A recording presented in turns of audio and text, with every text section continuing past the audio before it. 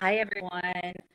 Thanks for joining. My name's April Jackson. I am the medical marketing manager for Kabrita. And today we are chatting with Jenny Friedman.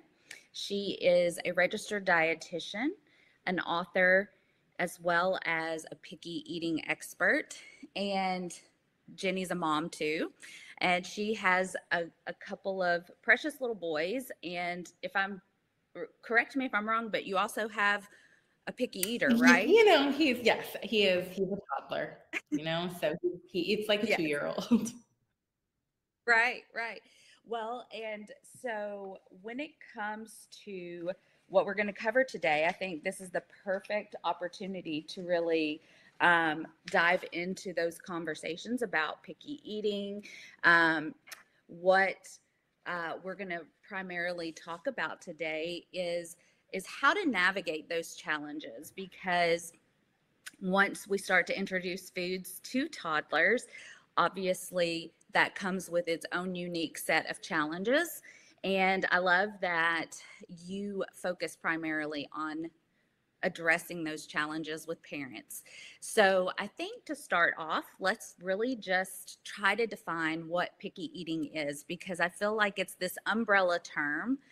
Everything under the sun kind of fits under it. And it's really important, I think, for people to understand the differences in maybe challenges that are out there that you work with, that parents may face, and that every child is an individual. So why don't you kind of walk us through what picky Sure. eating is? So part of the hard thing about this is that there is no, definitive definition for what picky eating is. There's no, you can't open Webster, not that anybody's going back to their dictionaries, but there's no like, okay, it's this number of foods, it's this behavior, it's starting at this age, none of that. So it's tricky. But what we can say is that kind of what like your pediatrician will probably tell you when they talk about picky eating, when they think about this, is they're thinking about this normal developmental phase that now I can't hear the host. Uh-oh. I hear you fine. All right.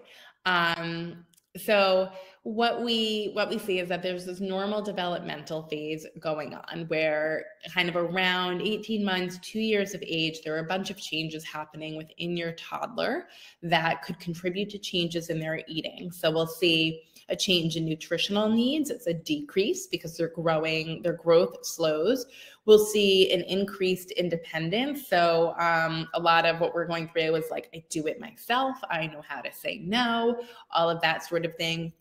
We can also see a change in taste buds. And this is something that some people say like harks back to kind of our caveman days where our kids were starting to walk at this point. They were more independent. And so they needed to have some sort of, check within themselves to avoid like eating poisonous berries. So that's one reason why we say kids don't like the flavor of bitter foods, because those, that's often the flavor of poison.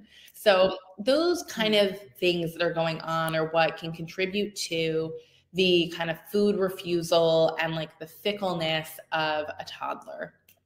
And that's what we will think of as typical picky eating. It is a phase. It's something they outgrow. Kind of day to day, it can look different in your child. It's not that they always refuse these foods, but it's just kind of it's a challenge. Their eating becomes more restricted. They seem to have this, new, very discerning palate, and it's very frustrating as a parent. So Right. that's kind of what we can go for is kind of our best definition of picky eating. Yeah. And, I've done some reading on this topic. I too, I have a grown son now, but when he was 2, right around 2, he developed this real aversion to any type of meat. And I won't go into all the details. It was like a little trauma that occurred for him. And, and it was a real challenge. Like I never thought of him as being a picky eater.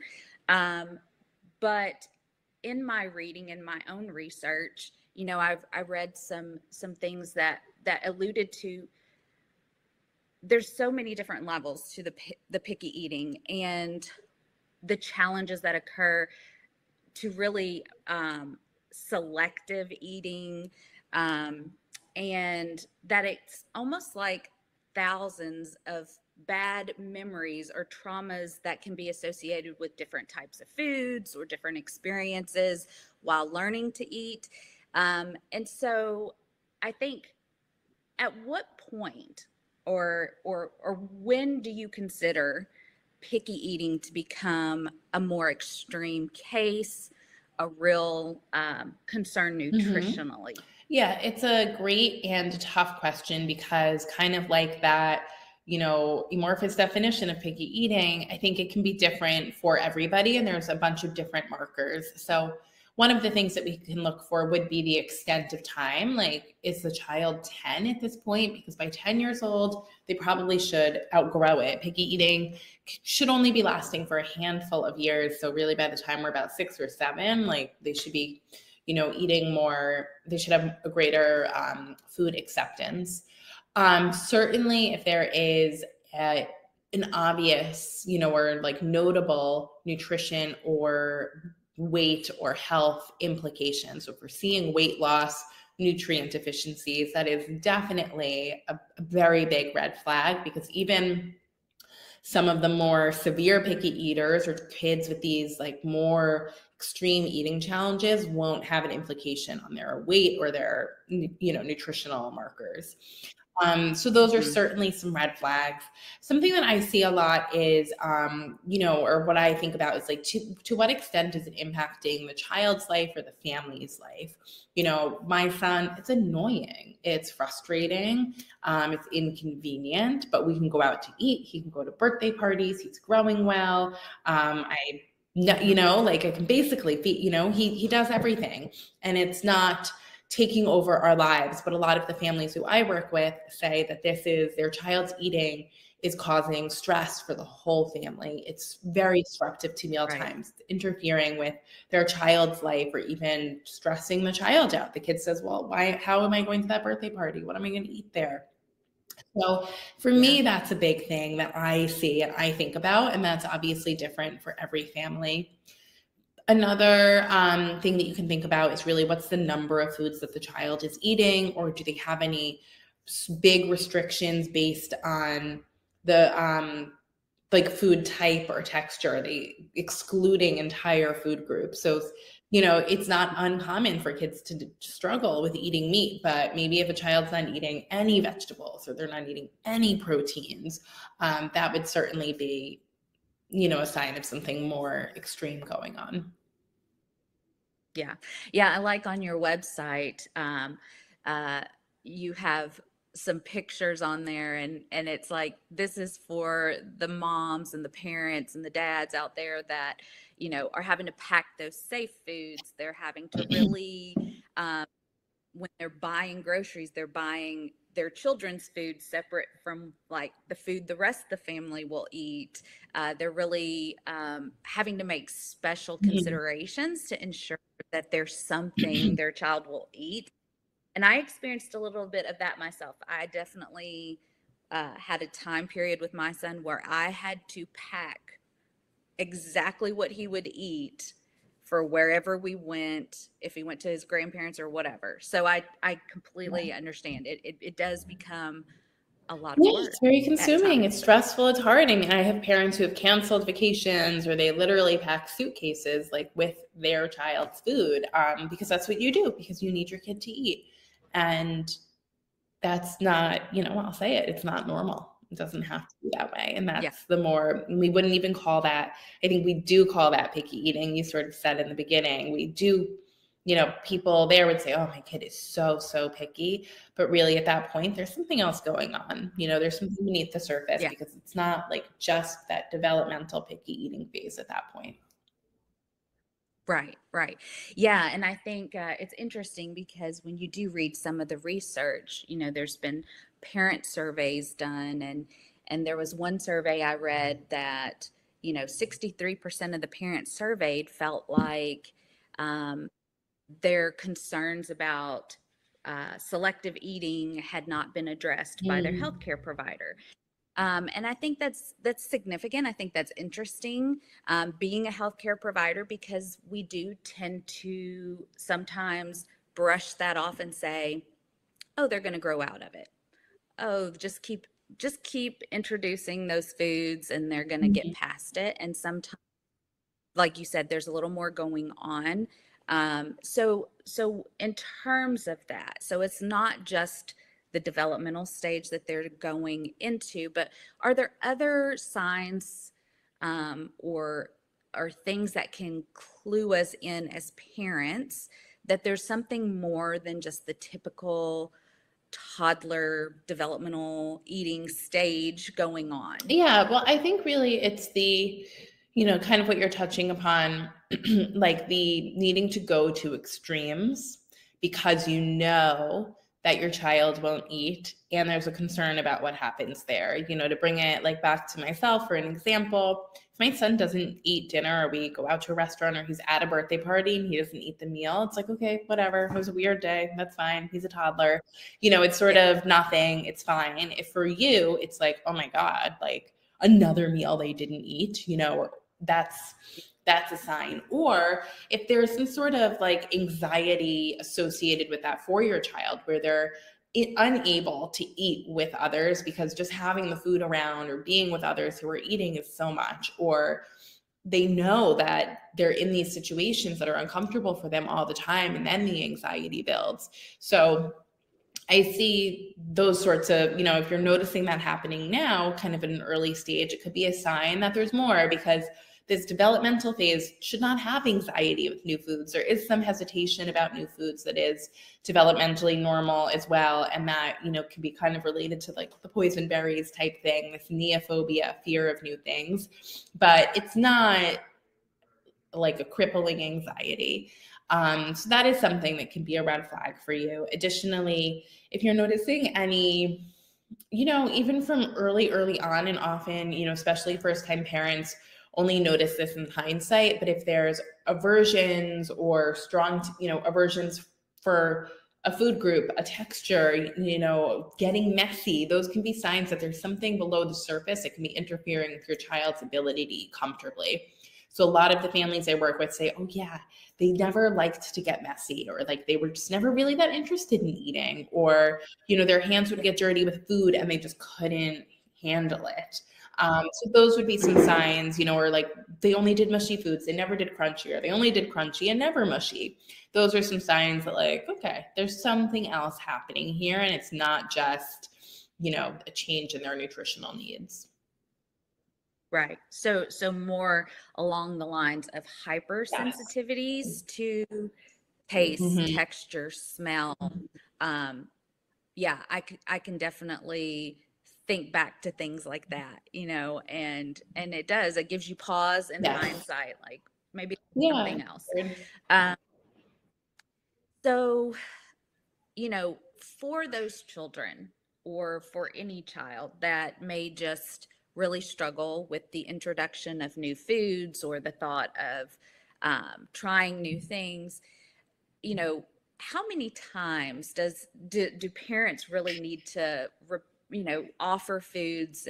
And I know we talk about offering foods in different Mhm. forms, so not always a mashed Right. potato, maybe a baked potato, but how, as from an expert's opinion, like how often do you have to repeatedly give that child the exposure to those new Yeah, foods? so this is an interesting question because we see this all the time. And so the research says around a dozen, but in my experience, or in my experience, it can be more. And because it's also kind of what is an exposure to a new food? What is an introduction?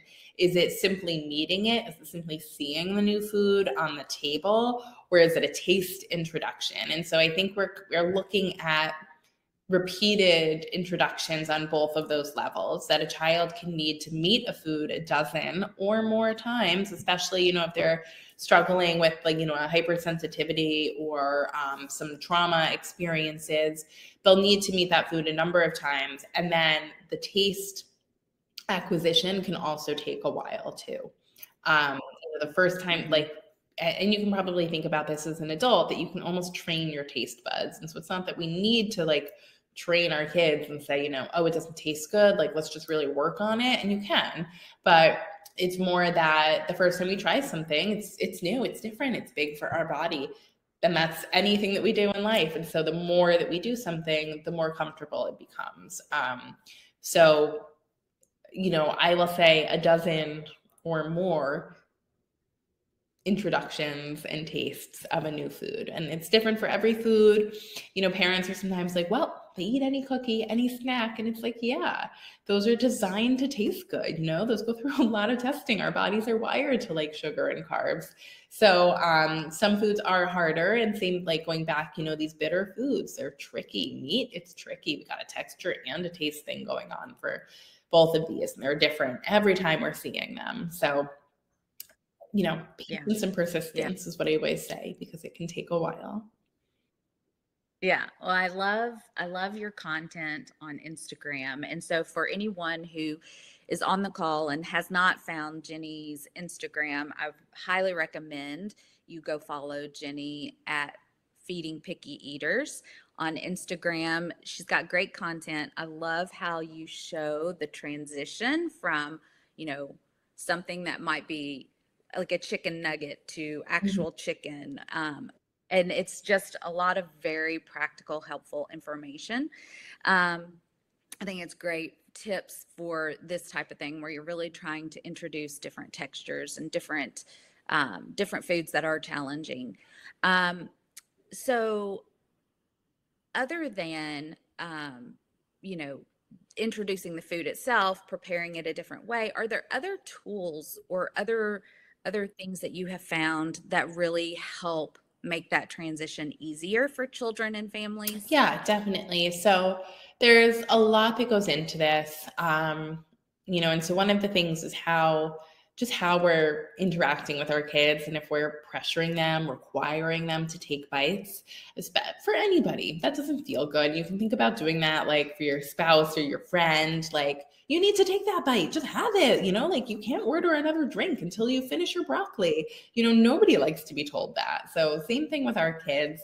But we see in our kids with who have more eating anxiety, and this makes sense, that sort of coercion can really build and backfire. So that's one of the things. And then the other thing that is so important is really helping our kids have these positive and like informative food interactions. So it's not just meeting the food at the table where maybe their guard is up and, it's like, no, thank you. If they can be cooking with you in the kitchen or exploring it or using it in some play and, imaginative experiences, these types of experiences can break down some of the boundaries, can help with some of the sensory exposures, help them learn to understand what to expect once they are, ready to eat, once the food goes in their mouth. So anytime that we can create, a positive experience, period, but kind of one of these positive experiences that are also including our five senses or their five senses, will help them kind of speed along that exposure process and help them to feel more comfortable and more ready to try on their own, so that we don't need to use the pressure or the force. And I know that sometimes it feels like, oh my God, they're just not going to do it if I don't ask. There are certainly ways around that. Yeah. Well, and as we're talking about this, I'm going to encourage everyone on the call, if you have a question about picky eating, go ahead and drop it in the chat. We will try to get to some of those before the end of the call.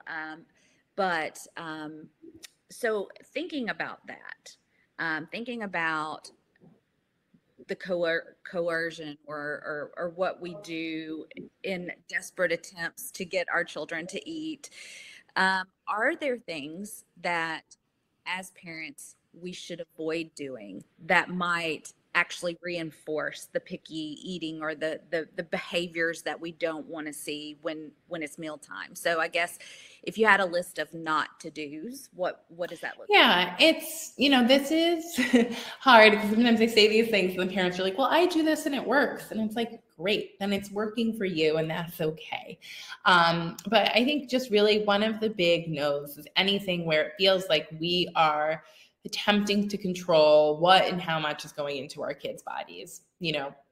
That will often backfire from anyone like my son, who's kind of this more typical picky eater, and just thinking this morning, like, I think he wasn't that hungry. He was a little cranky, I guess. He wasn't really eating. And if I was like, you have to sit here and finish. You can't go to school. You can't do this. We would have had a huge meltdown. It would certainly like we're not getting anywhere. And if there's a kid who, like, those eggs make them want to gag and you're like, you got to put it in your mouth, that's certainly backfiring. So that tends to be one of my no-nos. And that's a no, for most pediatric feeding experts who say that, it's our job to provide the food and to provide these regular, kind of structured meal times. It's up to our kids to decide if they're eating and what they're eating. And something that can be helpful, because I know this is hard as a parent, is just think about, one meal, one bite, like those don't matter. Where is one bite getting you? And this one meal, it's one out of many, many, many that they're having over the course of a day and a course of a week. So that one meal is not making or breaking anything by and large. So that could be helpful to keep in mind, and sort of to think about looking at your week as a whole instead of, days and meals individually. So that's really kind of my big no. Another big thing that I see a lot of parents do, and myself included, is that you notice your child rejecting a food once or a certain number of times, and you file it away as like dislike, not working, done. And I'm so guilty. I was just talking about this morning, so I'm going to go make this quesadilla that my son has been, rejecting for a while. So he continues to have that exposure, because if we don't offer these foods, then they're never going to come back to them or have the opportunity to learn to like them. So I want you to continue to expose your child to a variety of foods, including things that it seems like they don't like, or they don't like yet, or they stopped liking. So those are really, I think, if we're doing those two things, or not doing those two things, that will take us really far. And like you said, April, continuing to not just offer something like that very particular way because they're so particular. We do want to flex their muscles, their eating muscles, and their flexibility with eating. So those are kind of the three big things that I would think about, in addition to providing, or giving them opportunities outside of meal times, which is a yes, not a no. So, yeah. When I worked in the hospital setting as a dietitian, working with pediatrics as well, like one thing that I really always thought about, especially after I became a parent too, that I thought was important to stress is, just because I didn't like something or I had an issue with a texture didn't mean that I shouldn't expose my child to it, because his set of preferences, in creating that autonomy of what his likes and his preferences are, it was important for him to still be exposed to things, even if I myself didn't care for those things. And that's hard, because we're the ones cooking, and why are you cooking something you don't want to eat? So it is really hard, but, giving them the opportunity, to find their own way and to, have exposure to all of those different tastes and textures and presentations is so helpful and takes them so far. Yeah. And so when we think about stress and how that impacts the overall relationship, I guess the back and forth that can occur over meal times, and, I feel like, we sometimes get wrapped up in that. And then, like you said, everything just falls apart. There's a meltdown.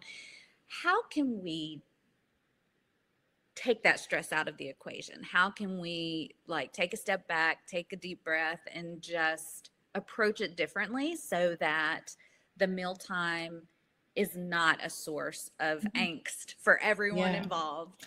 So it is hard, I will say that. And it's especially hard, as parents, at the end of the day, I mean, for all of us, for the kids too, you are just done, you don't have a lot of bandwidth left. So I get that it's hard. But that being said, it is so important, and it goes so far when meal times are feeling good. So it's thinking really, what is your lane as the parent? Where can you, what's kind of the yes and what's the no? The no is forcing our kids. The no is trying to manipulate or control what they're eating. So keep that in mind, sort of what your job is. It's the division of responsibility. If that, it sounds familiar to you, that's what I'm talking about. And the other thing I think is really, goes back to, trying not to put too much pressure or emphasis or weight on any particular meal or food.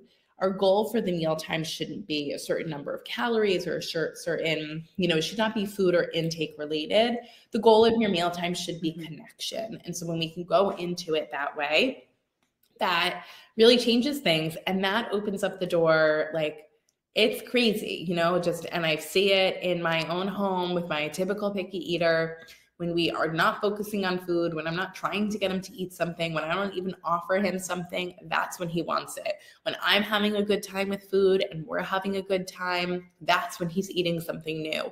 So it's really, it is that vibe. It's that low pressure. When we feel stressed, they feel stressed, and then nobody wants to eat because their cortisol's up, and that, it's a physiological thing going on. So having the meals feel good goes far, and making it a place everybody wants to be, making meals comfortable. So I have families who, have special like mealtime rituals or routine, and it can be simple, just talking about the favorite part of your day, or setting the table, or putting on some fun music, or dancing before the meal, whatever it can be anything, saying a prayer.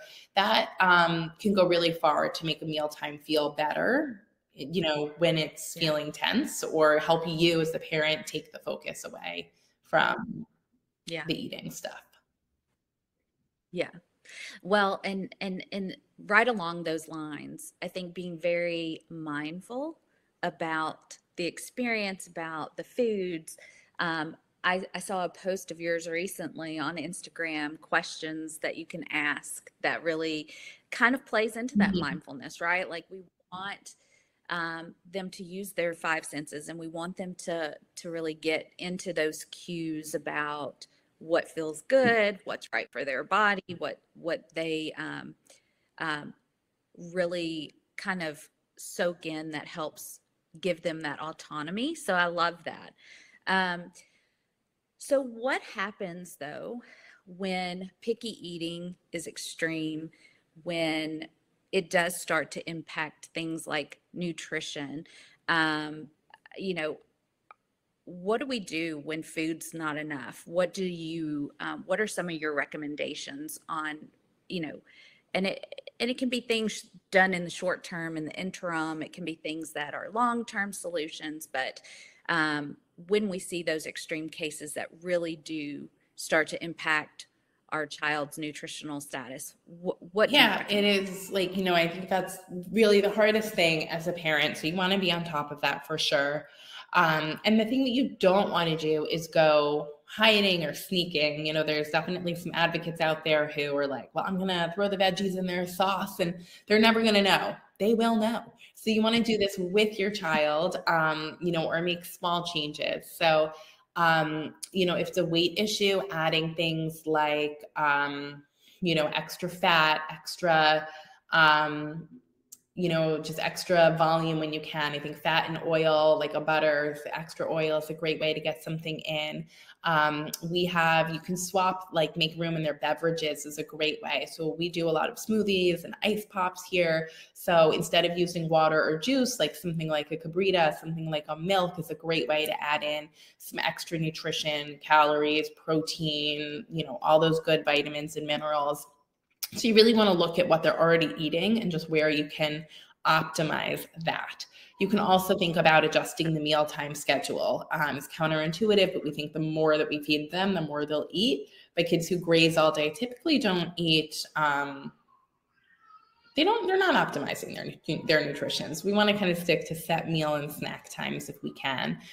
So it's really just building on what they have without making these noticeable changes, definitely not hiding things. If you need to see a doctor, a medical professional, go do that. If you think it's a vitamin or a mineral supplementation, usually a multi is fine, but you can certainly check with your doctor and get, some labs drawn.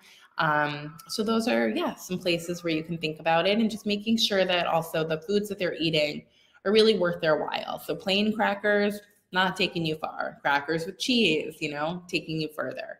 And that's why, subbing something like a milk or a Kabrita in for like just a water or a juice is giving you nutritional value where really there was none. Sure, sure. Well, I hear I'm someone calling sorry your that you can name. hear that. He's far away, but still hear No, it. no. So I love no. So we're almost at the end of our time, so I will wrap this up. We do have a question, so I wanted to pose this question to you. It's from Misty, and she has a son with food Oh, yeah. allergies. So it sounds like he was allergic to milk, casein, and eggs. He was diagnosed at 18 months old. He did pass a baked egg challenge, and when he was around 3, so he can eat foods that have eggs in them now. He's 5.5, and he's really struggling to try new foods. And so Misty thinks that it's because it's related to him being scared, that they'll make him Yeah. sick because of his experience. Do you have any suggestions? And I'll say this, like, go check out Jenny's website, Jenny Friedman nutrition.com. And she has great resources on her website. You can also consult with Jenny one-on-one, or she has classes that she offers. So certainly sometimes this is not just a quick fix, but Yeah. what So advice first do of you all, have Misty, there? this is really common. Like I feel like I get messages like this, once a week at least. Because your son, it sounds like, has learned that food can be dangerous, and it's really hard to relearn that. Or unlearn it. So I think it's really showing, kind of helping him to get that message across.